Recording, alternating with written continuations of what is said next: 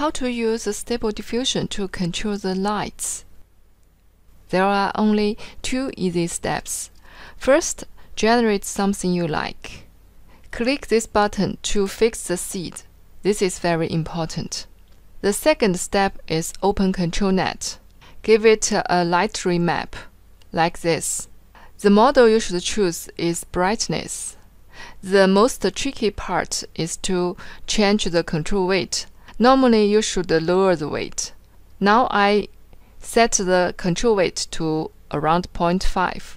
Then the ending control step, I set it to about 0.7. The starting control step, I set to 0.2. For this, there are no fixed number. You can change these settings according to the final results. Let's try it. For me, the light rays are too strong, so I will lower the numbers.